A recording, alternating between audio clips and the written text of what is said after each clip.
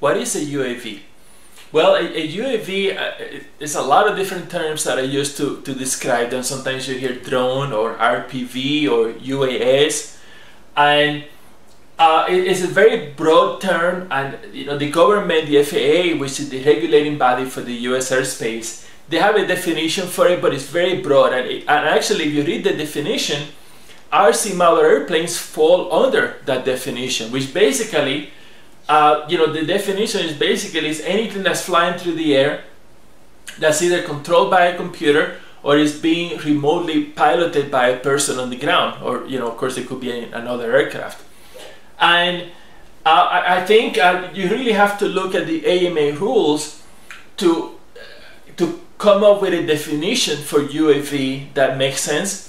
And again, I've talked before of the AMA safety code, and what are the restrictions? Basically, it has to be done for fun.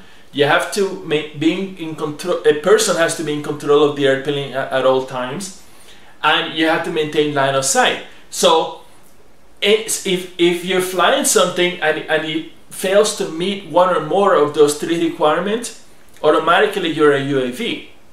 And in the United States right now, commercial UAVs are basically illegal. I mean, they are allowed on a very restricted set of circumstances. I think over the next couple of years the rules are going to be changing.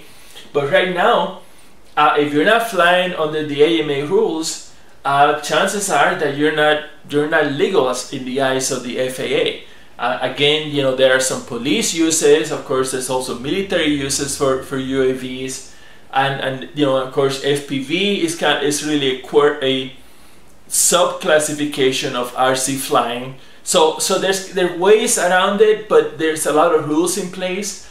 I think the airspace is going to be opened up a lot more over the next couple of years by the FAA. Exactly how, we still don't know. But bottom line is, carefully look at the AMA safety code, look at the rules for FPV flying. And if you follow the rules, you'll be fine. And I think there's a lot you can do within those rules. So just make the most of them, and keep a lookout on my website and elsewhere as the situation changes.